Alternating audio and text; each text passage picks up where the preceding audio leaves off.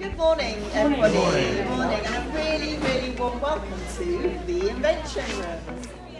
Well, the Invention Rooms are basically our front door to the community. For us, it's a very unique space that brings our most important communities together, so our staff and students and our partners and our neighbours. The purpose of the Invention Rooms is to work with the creative talents that we have in the community here. As the name says, it's made up of 3 separate rooms. We have a hack space, a maker space and an interaction zone. And it's so exciting to be working with these amazing people that we have in our community.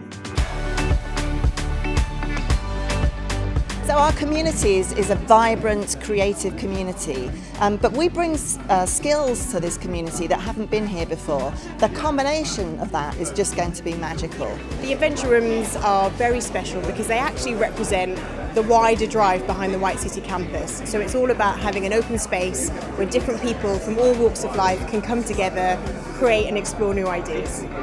The Retech Makerspace is a workshop and design studio. It's a space where people come in and use tools and equipment to make their inventions and designs come to life. I think it's really good for them to see where things start and how things are made and where they can go, and what education research is all about. So I think it's really eye-opening for them. So those types of activities are really good.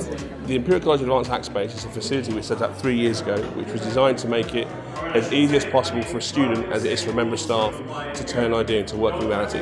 So the new space has got a huge footprint of workshop facilities where we've got metalwork, woodwork, electronics and digital manufacture, and a biohack space. I like the 3D printing stuff. I like to print something. I really like the Hackspace tour because it showed us around the rooms. It was really interesting. It was all the tools that they used were really cool.